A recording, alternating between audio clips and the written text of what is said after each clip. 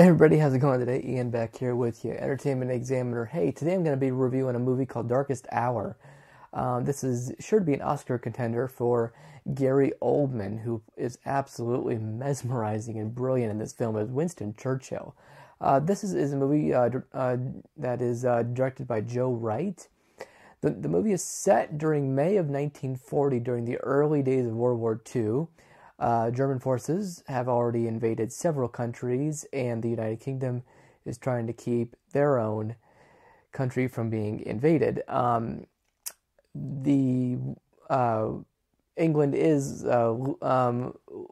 losing at this point and not doing very well, and their parliament is forcing out the current Prime Minister, Neville Chamberlain, and they subsequently ask Winston Churchill, played by Gary Oldman, to become the Prime Minister. I think this is a very good movie. Gary Oldman is brilliant as Churchill. The makeup is perfect, and his performance really makes him disappear into this very iconic figure that many people throughout the years have played. Most recently, John Lithgow won an Emmy for a fantastic portrayal of Churchill on Netflix's The Crown.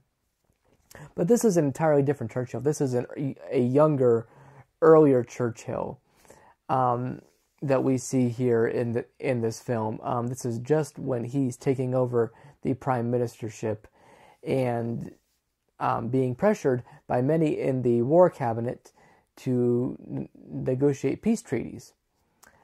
And he just does not want to do that, and he does not want to let the Nazi forces win. There are a lot of great things about this movie. Of course, Oldman's performance. I really liked Kristen Scott Thomas, who played Churchill's wife. And also, this is part of a story of Lily James' character. She plays his secretary. And we meet her at the beginning of the film, and she's told, a few things about Churchill, what to do and what not to do. And we see her character evolve as well along with him. So we kind of get... Most of these movies have kind of a fish out of water character, so the audience can relate more to them, and I think that's what they do with the Lily James character here. But this movie is centered on Gary Oldman. The movie really is not much without him. Not to say it's not a good movie or it doesn't play effectively, but it's kind of a behind-the-scenes story, if you will. We saw with Christopher Nolan's brilliant Dunkirk, kind of the story behind... More so the other part of this story. Much of this movie is centered around winning Dunkirk, but it's told from Churchill and his cabinet's position, as the Nolan film was told from on the ground, the land, the sea, and the air, which was Churchill's great speech that we also see portrayed in this film. I really enjoyed Darkest Hour.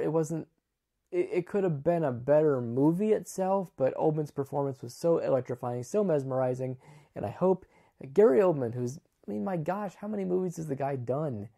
He's such a fantastic actor. For The Fifth Element and Air Force One are just two that come to mind. He was nominated for Tinker Tailor Soldier Spy. He really should have won an Oscar by now, but I think he definitely, hopefully, cross my fingers, will win his first Oscar for his brilliant portrayal of Churchill. And I definitely think he's a front runner to win. But movie-wise, I definitely recommend Darkest Hour. I'll give it a B+, a 3.5 out of 4.